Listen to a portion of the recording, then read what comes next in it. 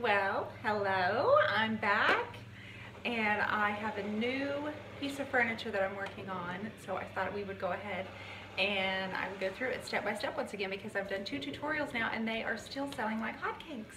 You guys are making me feel so good, and it's one of those things that you do.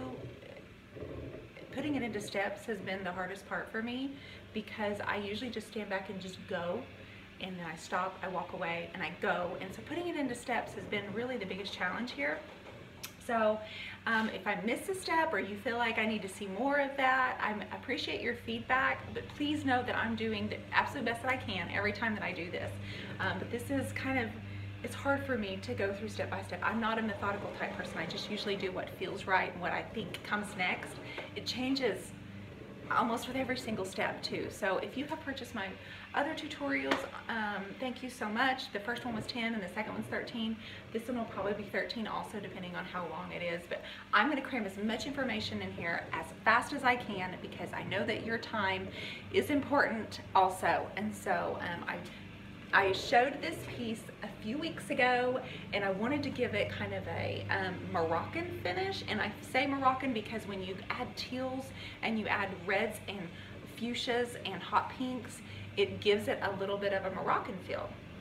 So this is what we're after.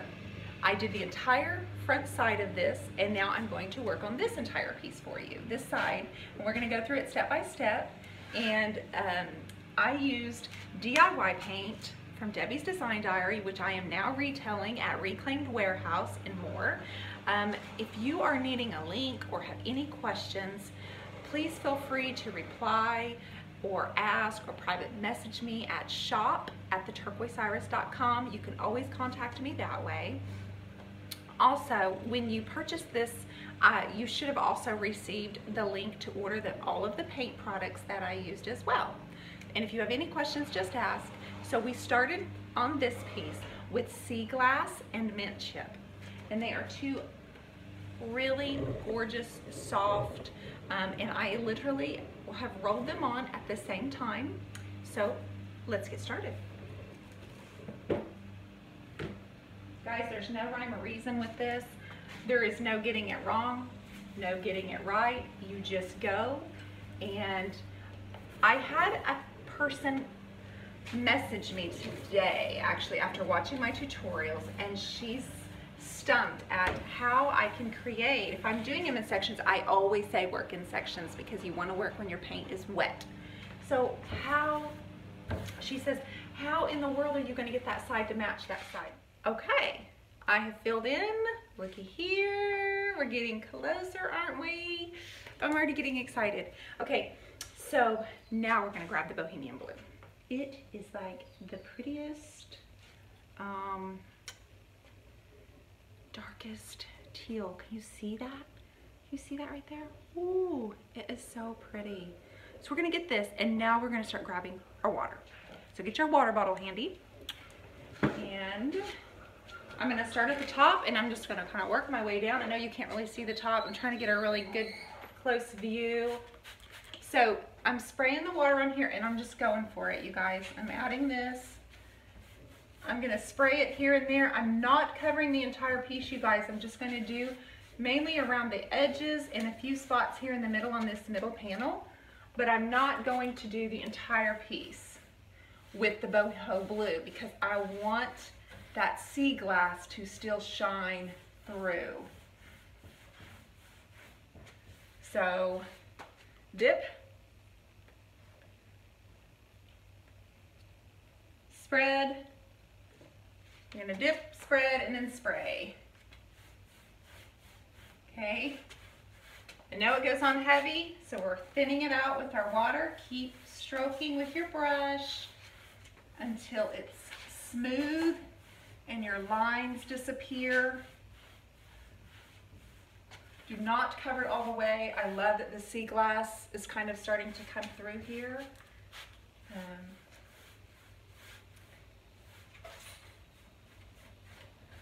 I am going to go through these edges right here inside this and go with the darker color because that is the way a piece will wear naturally. The part that's closest out and get used the most will fade more. Guys, I don't know what the temperature there is. It's August, it's hot in Oklahoma, it's humid, so I'm shining, I apologize. Okay, so I'm gonna spray water. I'm gonna do this. The sea glass is gonna come through, the mint chip is gonna shine through. I'm not covering it all the way. My goal is for this entire piece to be darker at the top and fade as the paint gradually goes down into a more fading, almost a more green look. Okay, paint, dip, spray, blend, okay? Keep doing that over this entire piece.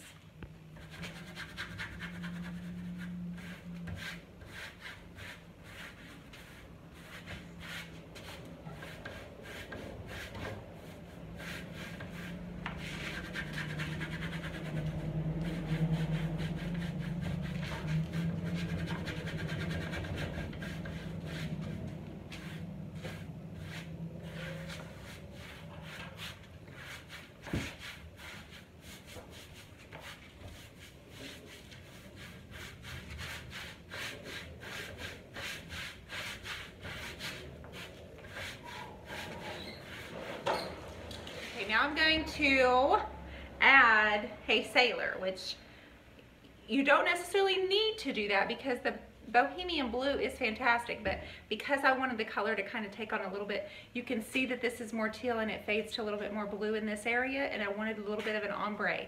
So I'm grabbing Hey Sailor, and I'm going to tilt my camera. I don't know if you'll be able to see me, but we don't care about me. You want to see the piece. So I'm going to tilt my camera just a little bit. At least I think I am. Hold up. Okay, so now you can see a little bit better here what I'm doing because we're blending. We're gonna do a little bit of an ombre. So I've grabbed Hey Sailor. It's a little bit, it's a really pretty, almost navy, but it's brighter than a navy. I don't think it has much black in it. So I'm gonna start fading it right here in the middle. So right where I stopped with the boho, see how brighter that is, that blue? Guys, when you add the water, you can just mix it right in with that Bohemian Blue. This is where your drips are going to start because I like to make a little bit of a mess on the finishes.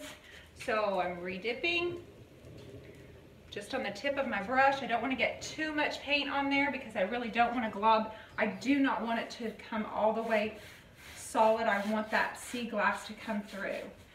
So hopefully you can see, yeah, you can. You can see this here.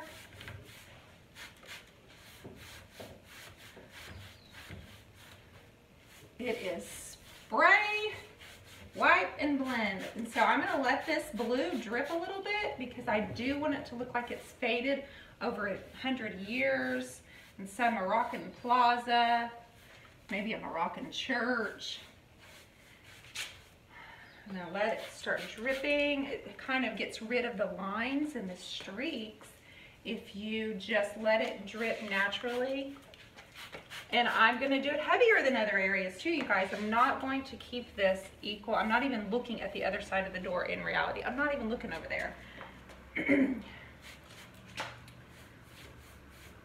I just wanted the top to be the darkest part, which is where I'm going to show you to use the black wax.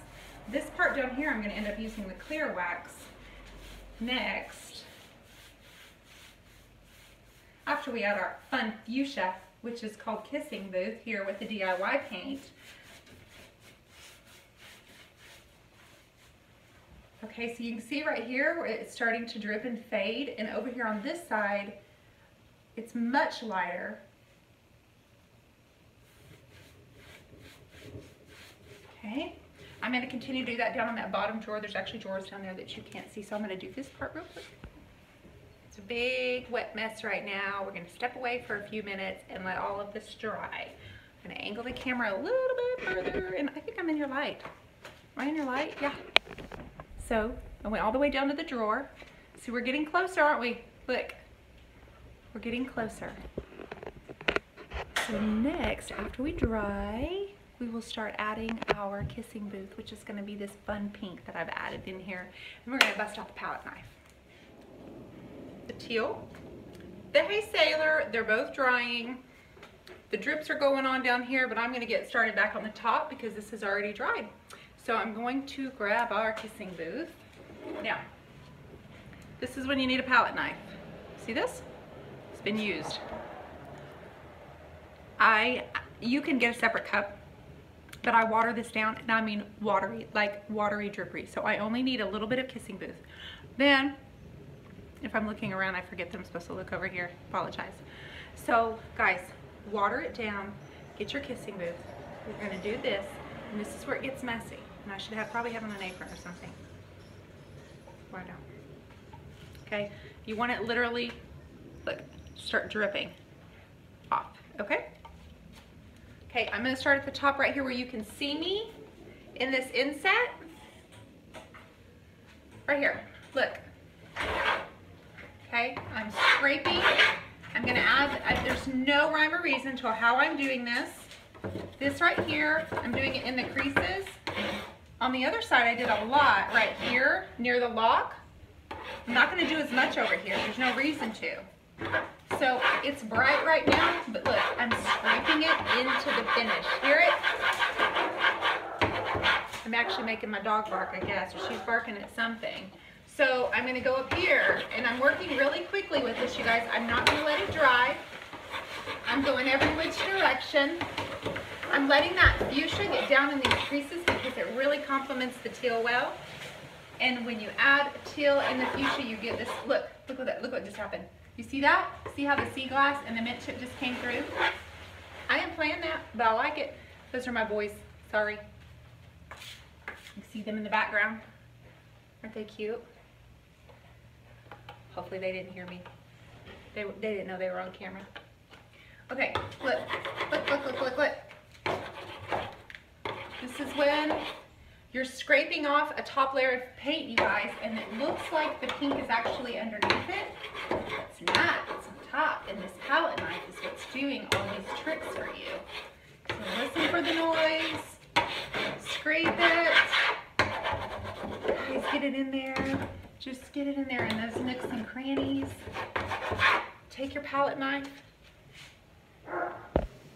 wipe it, get something to wipe off the paint and all the chunky paint that's drying. So can you see up here a little bit, you guys? See that pink I've added up there to the top? Grab the water bottle. Grab it. One little dab. Down. This is the part that will make you feel like an artist. This is where you're blending. Okay? This is my favorite part. So see, I have scraped off a lot of this Boho blue while I'm adding the pink. I need a rag.